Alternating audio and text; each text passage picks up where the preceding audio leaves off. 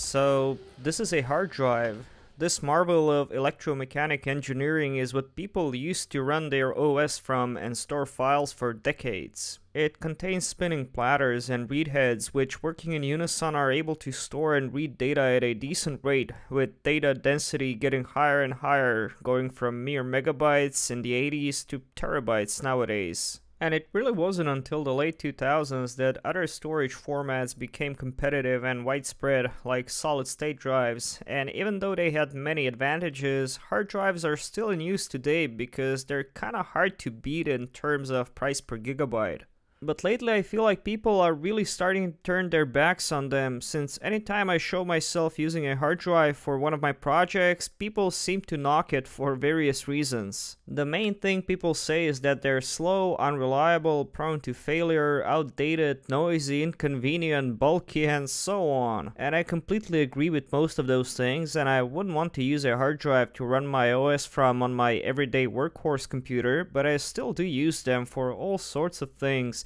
And I do put operating systems on them when it comes to older systems, which is quite often on my channel. And while I do also use SSDs, for example when I'm trying to max the system out or run benchmarks and I don't want to be bottlenecked by hard drive speeds, for the vast majority of cases I just go for HDDs, since I just have them and they work, and for the most part they work very well. I had very little issues with them. I've actually had very few cases of hard drive failure, and perhaps I'm just lucky, but in my experience they've been pretty reliable. That being said, people have moved away from spinning drives, even when it comes to older retro systems. Hardware communities have come up with all sorts of adapters which enable you to use all sorts of newer drives and storage media with all sorts of interface converters.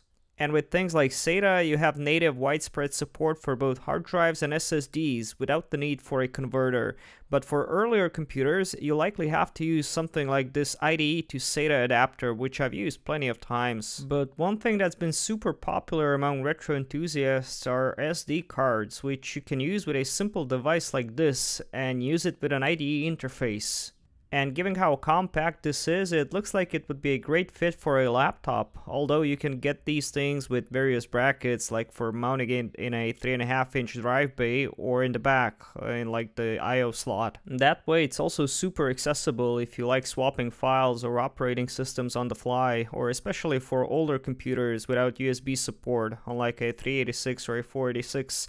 It's very convenient if you'd like to just add files to it. And I for one have never tried using these because, like I've said, I would just use what I have, and I've never had any particular issues with IDE hard drives. But it was high time to get familiar with these, and I was very curious to see for myself not just how these perform, but also how they compare to regular IDE drives. So I got myself this IDE to SD card adapter from AliExpress, and this particular one was very cheap, like 10 bucks, and it looked to be very simple and idiot-proof, which is good given how, Anyways, I also had a perfect test subject for this experiment. I recently got this titanium PowerBook from an auction for a very good price, and after testing it I could see that it was working fine. However, it didn't seem to have anything to boot from. So initially, just to test it out, I popped in an OS 9 boot disk, and yeah, it booted right up, which made me very happy because that meant it had a working optical drive, which was good. But I could see it didn't detect any hard drives, so I've decided to boot from an OS 10 install disk, and I went with Tiger, and upon checking the disk utility, yeah, it only recognized the optical drive. So that meant it either had a missing or a dead hard drive. And so I've decided to experiment with this SD card interface, but before giving that a shot, I wanted to set a baseline and do what I normally do in this situation, which is just to install a regular laptop IDE hard drive, because I have a lot of spare drives and I see no reason not to use them. This particular drive is a known good one. I pulled it out of one of my ThinkPads. It's an old clicky TravelStar, and these old drives are kinda hit or miss, but like I've said, this one works, so we'll see how well it compares. And changing out the hard drive, and anything else for that matter, is very easy on these titanium PowerBooks, and even though it's not as convenient as having a drawer or a compartment, it just involves removing a couple of Torx screws and taking off that bottom cover, and at this point you pretty much have access to the entire computer. And we can see that that 2.5-inch drive bay is empty, which is not a huge surprise, but from my experience, people rarely take out their drives from computers when getting rid of them, so this was definitely an exception. And I was also very happy that whoever took out the drive left a little hard drive cable, which is essential, so I'll just take it off and attach it to our IDE connector at the back. And this thing still had the little caddy from the notebook I stole it from, so it was a nice tight fit, even though the original bracket from the PowerBook was missing. So yeah, that's that. I've popped the back cover back on and I've booted the machine up, stuck that OS X Tiger install disk in there and proceeded to format the new drive using the disk utility. It recognized it without any issues, so I made our new partition and started installing the OS. I was happy to see this thing installing fine, although it did take a while, and I've timed it just so that I have a baseline to compare it to the SD card, and it took right under 40 minutes. After it was all done, I've entered all the necessary info and I was happy to be greeted by that OS X Tiger desktop. Awesome! At this point I wanted to again have some hard data I could then compare to our SD card interface, so I've hooked up my old external hard drive and I have various test files I use with these old Macs I do videos on. And I wanted to see how long would all these image files take to transfer, and I was completely shocked to see that all that data was moving in 2 megabyte chunks. Like what? And I have completely forgotten that this poor PowerBook only has USB 1.1 revision, which absolutely sucks ass.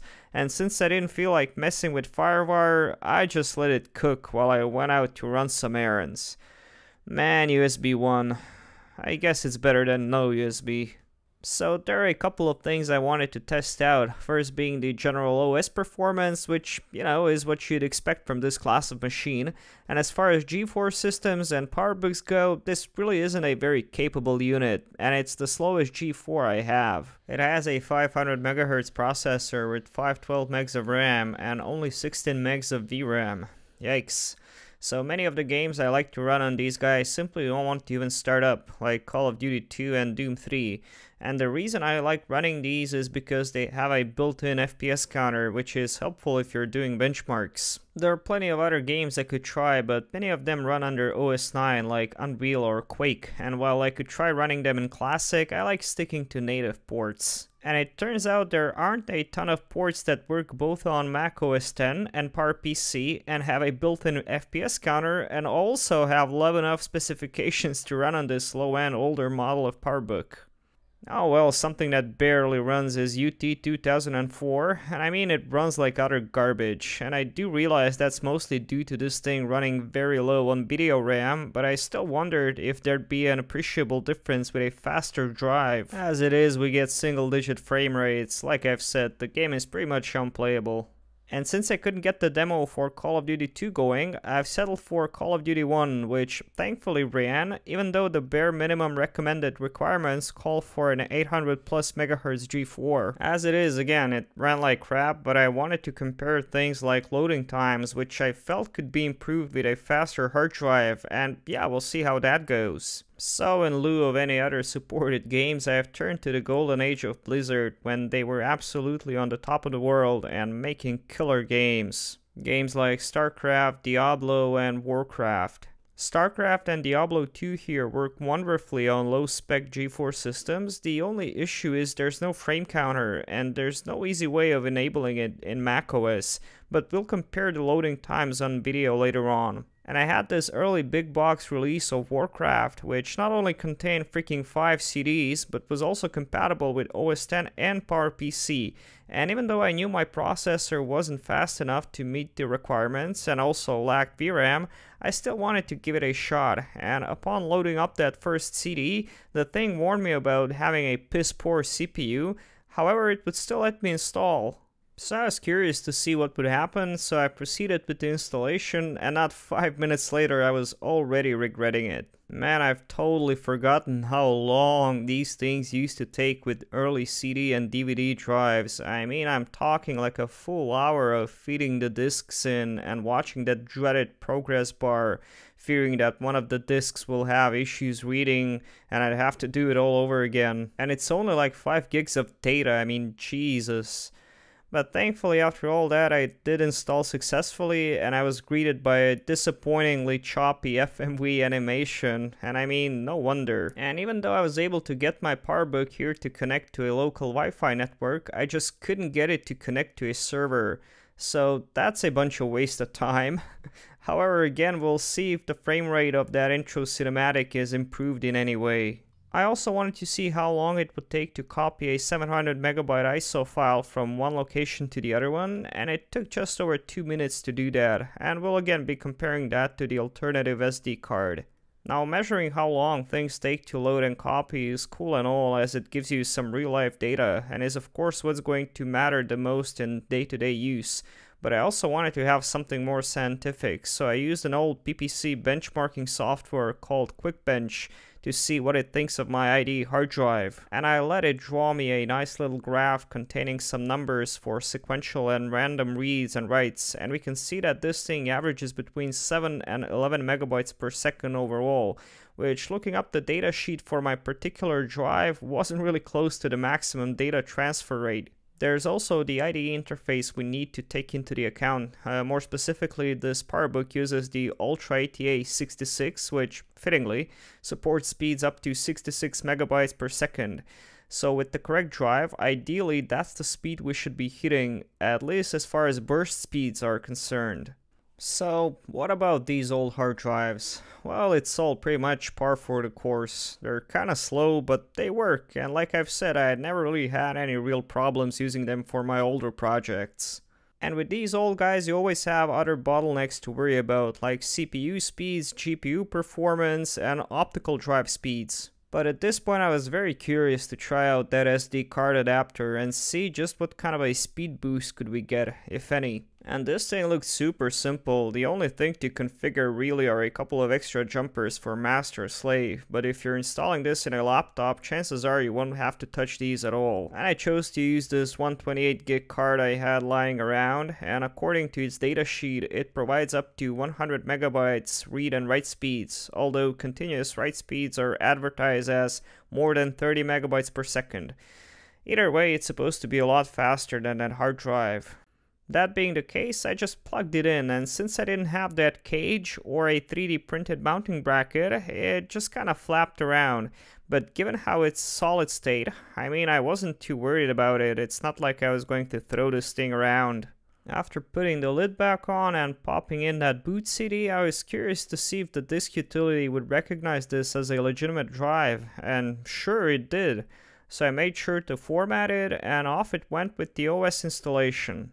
And to be honest, I wasn't expecting it to be drastically faster, since I think the optical drive is going to be the speed bottleneck in this case, and yeah, the whole process took around 40 minutes, same as the traditional hard drive. The main difference really was the lack of clicks and background noise you get with mechanical drives, and yes, I'm familiar with those clickers you can install alongside these to simulate hard drive noises, but I always found those to be kinda ridiculous. After the installation had finished, I just took some time to get my test files ready and to load everything up on here, and I was curious to see if I'd be able to notice any difference just doing general OS tasks, and I have to say I do think it felt snappier, but I wanted to have some hard data to compare to our previous hard drive. So I proceeded to copy the exact same file to a different location, and yep, I could see that it was taking way less. In fact, it was around double the speed. It took less than a minute to do the same 700 meg file. As for game performance, well, while the SD card didn't really help with things like in-game rendering, and again, this machine has other bottlenecks, in particular the slow CPU and lack of VRAM, but we did see some improvements with loading times. Take a look at Call of Duty 1 here, for example, and I'll have the two side by side, and you'll be able to tell just how much faster we get in game with that SD card. And yeah, there was like 40% improvement, which was awesome. And at this point I was ready to run that drive benchmark utility, and if there was any doubt as to the superiority of that SD card, yeah, it couldn't be any more black and white here. And even though we got nowhere close to rated maximum of either the card or the Ultra ATA interface, we did however see more than double the speeds with both reads and writes, and unlike that hard drive which had all sorts of dips and spikes, and I guess that's due to seek time of the read heads, These graphs look very consistent and uniform. So what's my opinion on these SD to IDE adapters? Well, given how cheap and versatile they are, I mean they're pretty awesome. Not to mention that they can provide you with quite a bit of a speed boost, especially if you're upgrading from a slower hard drive. But one major benefit I didn't even realize was a thing until this point is the price difference, and that's because I just wanted to see what these old IDE notebook drives are going for on eBay, and this crap is just ridiculous. Who's buying this old crap at these prices? I mean, are people insane?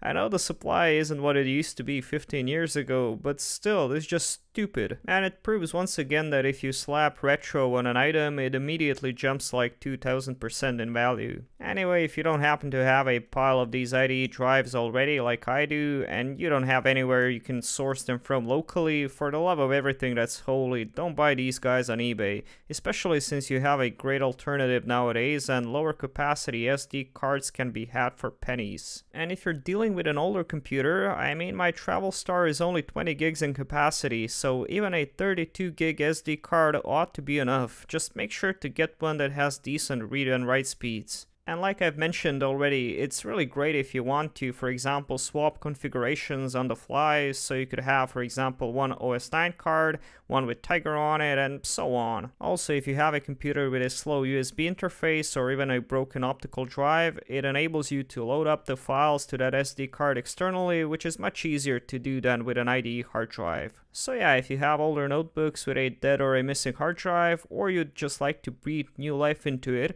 I'd say these adapters are a great way of doing that, and I'll definitely order some more just to have on hand for future projects. And if you like watching old hardware getting upgrades and generally being appreciated, you might want to check out some of my other videos and also subscribing. I do videos like this every week, and you can also help me out a little by signing up for my Patreon.